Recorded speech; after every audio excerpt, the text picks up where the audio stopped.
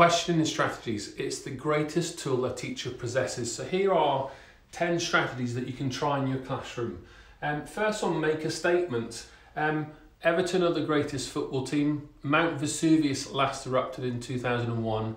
These statements may be wrong, but what it does is it encourages engagement in the lesson.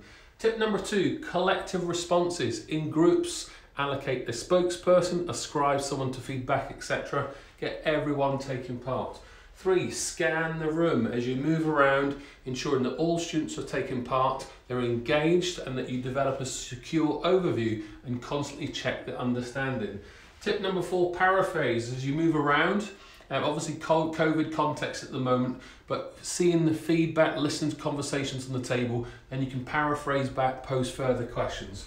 Number 5, the worst question that a teacher can ask, who can tell me? This is a signal to students that you can opt out of learning. Try to avoid it. Instead, number 6, ask why and how in response to students' answers. Number 7, multiple choice, increased difficulty. Robert Bjork, 1992, desirable difficulties, also great retrieval practice.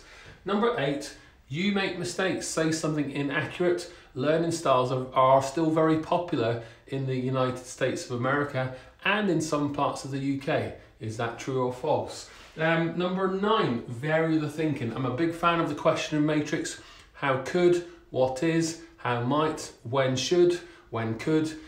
Lots of different ways to script questions, reduces your thinking and encourages different types of responses. The last one, select carefully.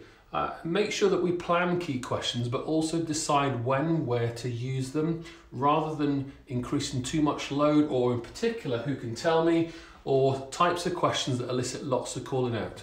I hope those help. You can download them all on the site, 10 question strategies.